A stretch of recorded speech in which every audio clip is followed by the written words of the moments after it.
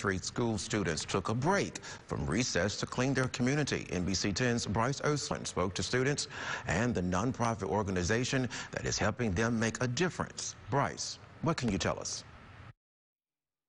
I'm here at George Welch Elementary, where students are teaming up to clean up. If you have a clean community, it shows that you take pride in your community. It shows that you're happy where you live, that you want to be there, that you want it to be a good place. On Saturday, January 29th, students from George Welch Elementary, the University of Louisiana Monroe, and West Monroe High School gathered to clean local streets. 104 students collected nearly 200 pounds of trash off the streets of West Monroe.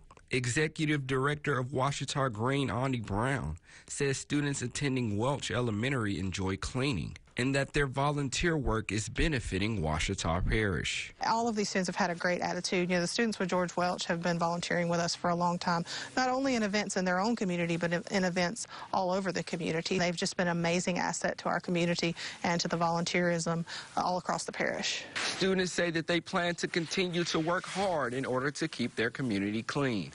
Reporting in West Monroe for your weather station, I'm Bryce Osland.